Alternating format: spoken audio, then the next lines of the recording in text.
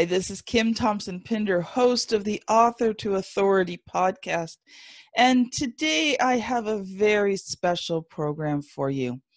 And I want to talk about fathers and those male influences in my life that made a difference.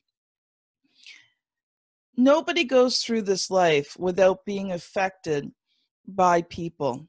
And as a woman, I had the great honor and privilege of growing up with men who believed in me.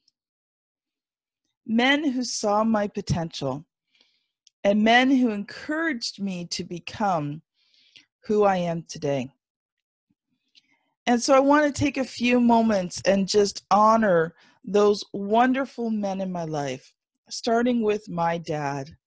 You know, it's been about 16 and a half years since he passed, and there's still many times that I miss him greatly.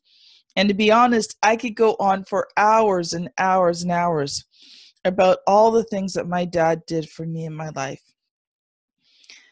And if you've heard my story, you know that my mother died at 4, so it was my dad who raised me. So he has a very, very special place in my heart. And when my mother passed away, my dad had a choice. A lot of people told my dad that, he should give my sister and I up for adoption. But my dad said, these are my girls and I'm raising them. So either help me or go take a flying leap. Now, I think he used probably a little bit stronger language than that. But when he told me about that when he was little, obviously he wasn't going to use those kinds of words. But one of the greatest things that I learned from my father was how to love and respect all people. My dad loved everybody. It didn't matter who you were, where you came from, the color of your skin, the clothes you wore, what kind of hair did you have. I remember I was a kid in the 70s and 80s, so there was some pretty weird stuff going on there.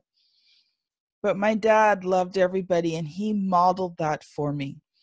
And he taught me that everyone had value and worth.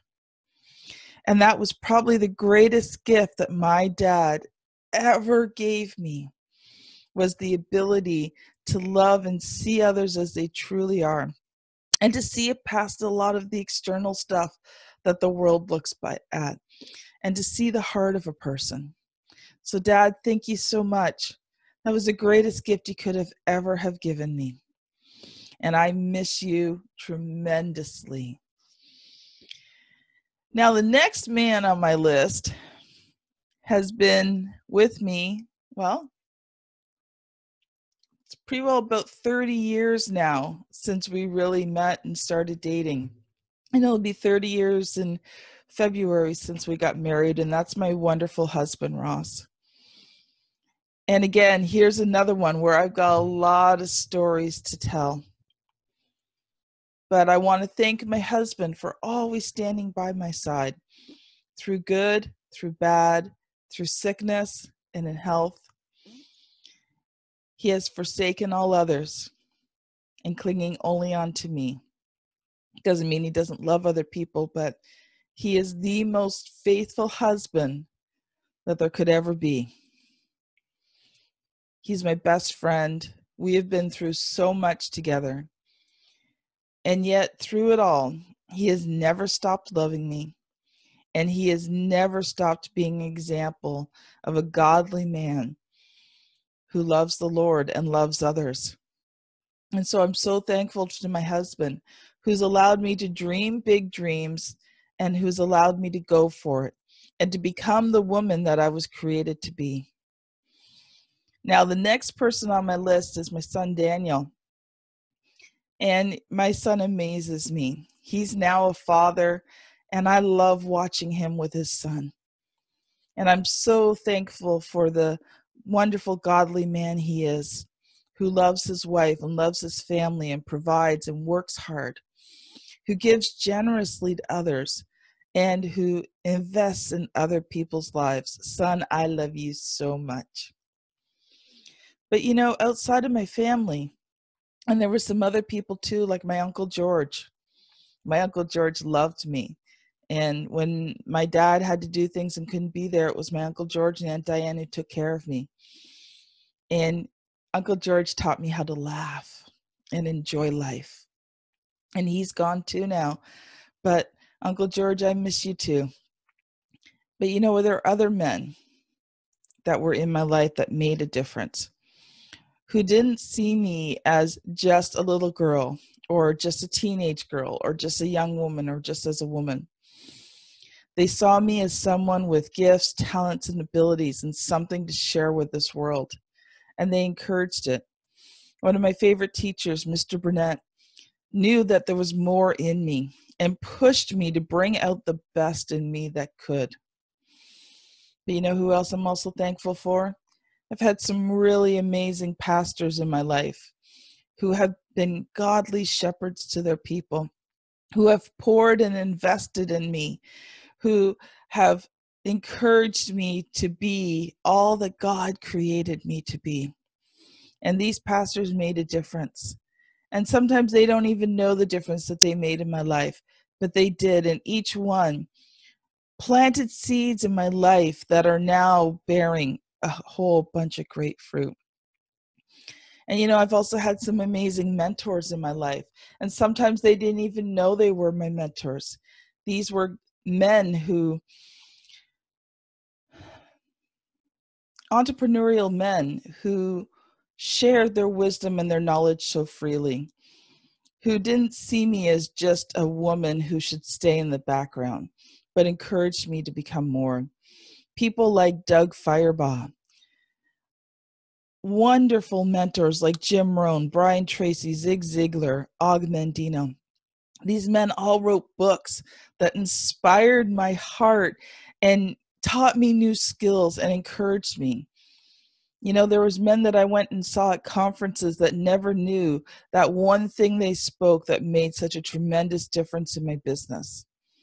You know, current mentors like Kyle Wilson, who was Jim Rohn's 18-year business partner, who is now carrying the torch and making a difference in the lives of others, and encouraging them to become all that they were meant to be, and pouring into those people. But you know what? I also want to feature some of the amazing clients that I've had in my life. Clients like Larry Levine and Ram Nayar and Daryl Amy and Mario Pareca and Oliver Momento. You know, Oliver was my first writing client. And he didn't see a woman and he didn't see someone.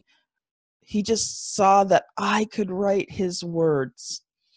And I was so honored, Oliver. You'll never know how much that meant to me, that you believed in me enough to give me the opportunity to help you with your book. People like Patrick Tinney as well. All these amazing clients who encouraged me as a person and allowed me to be part of their book writing process, who were first clients to me, who encourages me. You guys will not know the difference that you have made in my life.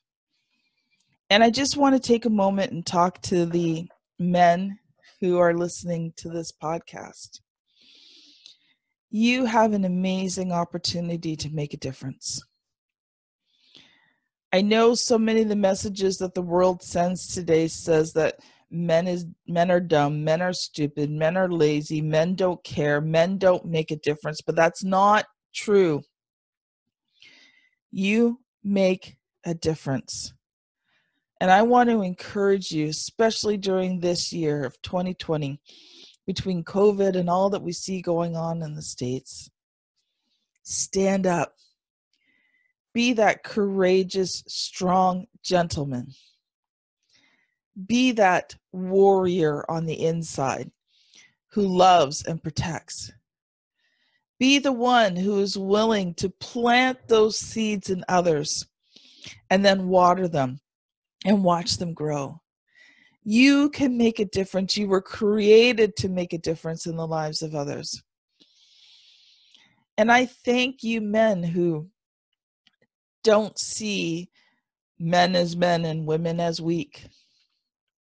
You have no idea the difference you make in this world when you see people as people and you love them and you support them and you encourage them and you plant seeds in their life and you share your knowledge and you treat them with respect.